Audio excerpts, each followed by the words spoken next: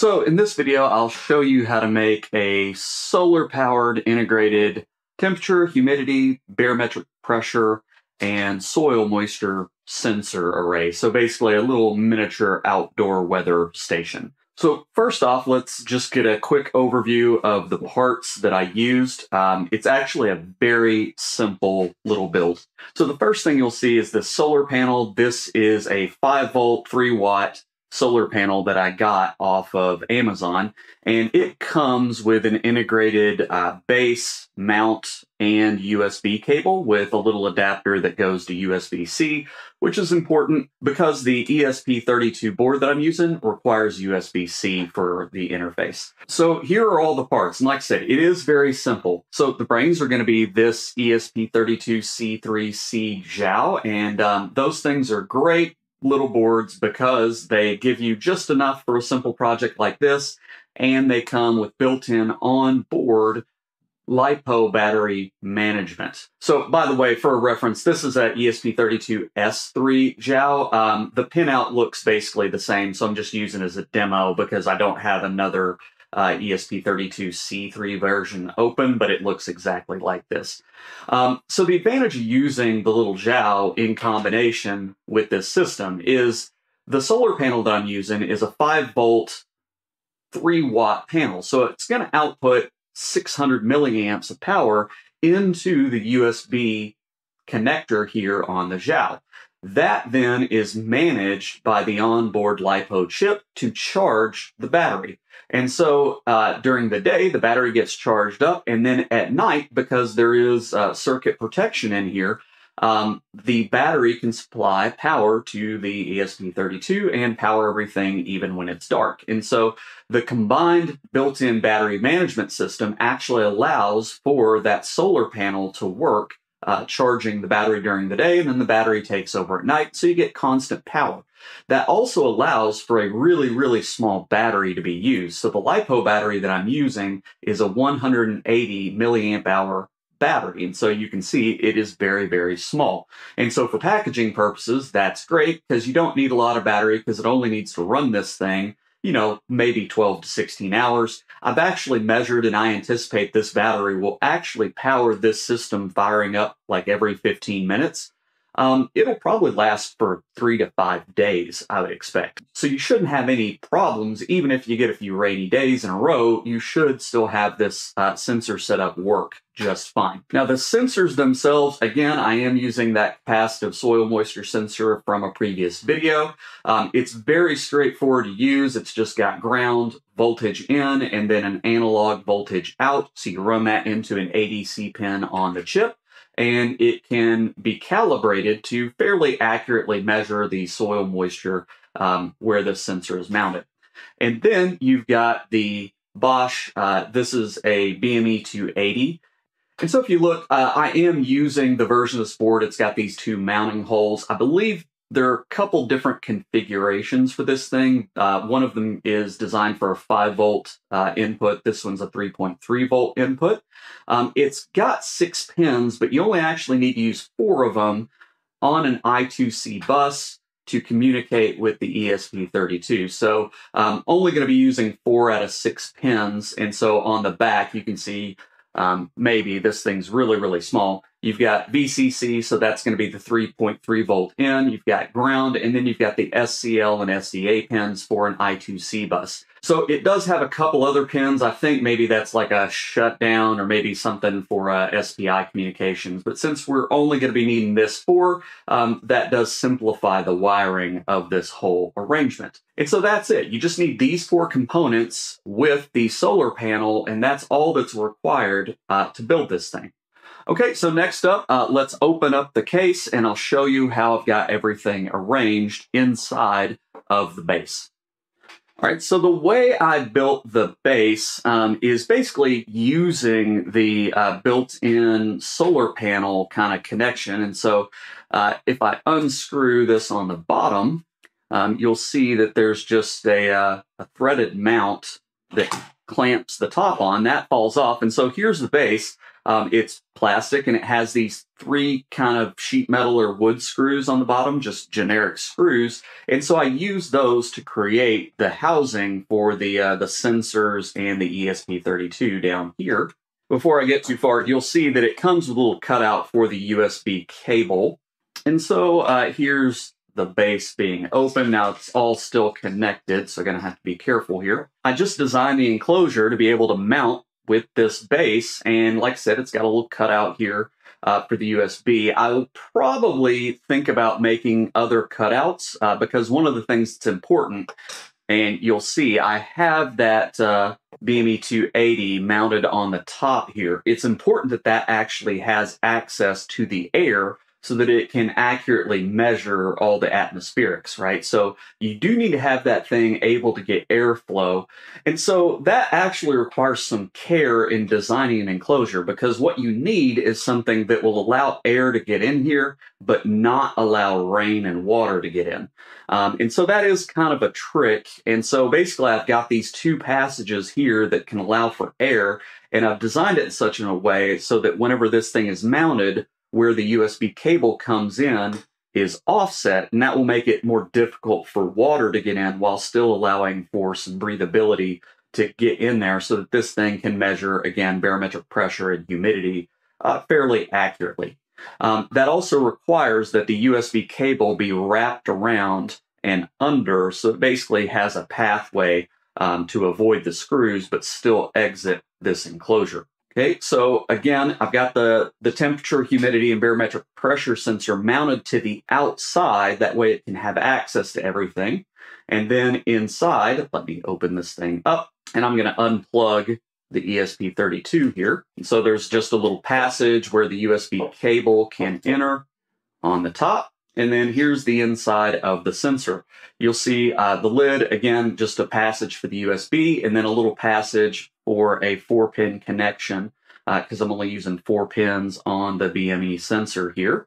I went a little bit overboard on the connectors. Now that I've got everything kind of working, if I were to do it over again, I would not use as many connectors and I would hardwire more, just because that would save a little space on the inside. Packaging, it's not super tight. Again, if I was doing point-to-point wiring, it would actually be plenty of room, but since I use connectors on a little breakout board, that ended up taking a bit of extra space here. So down on the bottom is the passage where the capacitive soil moisture sensor can come through and stick out the bottom. I've just got some hot glue holding that in right now. That is not a permanent solution because this type of glue is going to be susceptible to moisture. And so I'd probably use epoxy or silicone adhesive to actually mount this thing in a permanent fashion down there. Again, this is my first kind of unit. It worked. And so, again, but I did kind of construct it so that I could take it apart and redo it if I found that anything wasn't working great. So internally, again, you've just got the components wired in, and I used a bunch of connectors on a little breakout board. The only other thing that I haven't mentioned so far is the CJAWS, the ESP32C3 version does not have an internal way to measure battery voltage. And so on the breakout board, it's going to be kind of hard to see. Let me zoom in here. I do have, you'll see a couple of resistors there that I made a voltage divider to go to an analog pin, and that's required just to monitor battery voltage. It works great. I wish they had that internally on the board. That would reduce, the requirement to have a voltage divider. But it's, that is what it is, and it's just something of using these little tiny boards is there's only so many pins available. And so they've chosen to give you access to one in case you're not using a battery and don't need to monitor voltage. You've got an extra pin that you can use for something else. But that's kind of it. That's the enclosure. That's how everything works. Again, it's very, very simple. And I will be posting step files for the enclosure that you can modify it as you see fit. Now, let's talk about a couple of the trade-offs, like I said, that I made, the compromises in this design. Because if you know a lot about the way LiPo batteries work, the first issue is by using the solar panel during the day, there is a possibility of potentially shortening the lifespan of the battery because it is being charged every day for as long as the sun is out. And that can potentially reduce the lifespan of the battery. There are a couple of mitigating factors, though, where I think the battery life, and I don't just mean the life on a single charge, but I mean the lifespan of the battery, hopefully will be longer than usual. Number one is the depth of discharge is very small every day. So the way I've got this thing configured is it's waking up about every 15 minutes. And so during the night, I'm only using maybe 10% of the capacity of the battery. And so the lifespan of a LiPo battery is short. They measure that based on how many cycles it can be charged and discharged. And it's only like 300 to 500 charge cycles. However, that's based on a deeper discharge than I'm using. So that should matter and help lengthen the lifespan of this battery. The other thing is that whenever they measure the lifespan, that's to a 70% charge capacity. So they're measuring how long until the full capacity is only 70% of its new lifespan or new depth of charge. And the thing is since we're only using 10% of the capacity anyway, it will last longer because that 70%, well, it's still got plenty of life to run this thing overnight, even if it's, less than it started with. So I do think the battery ought to be okay for longer than the base kind of expectation. If you wanted to protect the thing more, you would need an external battery charging board. That's not super expensive. They probably cost $3 to $5, but it takes extra space. It's an extra component. It's extra cost. And then you'd have to configure that to not charge this thing up as much. And so I just didn't want to mess with it. It adds complexity and cost that I didn't want to mess with. I wanted to keep this thing super simple. So that was one compromise to this design. The other compromise is in the BME 280 itself. There's a known issue that if you use the measurements, like if you measure really frequently, that this chip self-heats, and that will cause some inaccuracies in the temperature readings. I've done a couple things to try to mitigate that. Number one, this sensor only is on 15 seconds every like 5 to 10 minutes. It's not used that intensively. So that should help limit that self-heating issue. The other thing is I'm only using 1x oversampling instead of the default 16x oversampling, and so that further reduces the intensity that the chip is being used when it's pulling readings. So that should also help to limit the self-heating effect. However, it's known to not be the most accurate temperature reading that you can get. If you wanted more accuracy, you'd need to add a secondary temperature sensor. But again, then you're into extra complexity and things like that.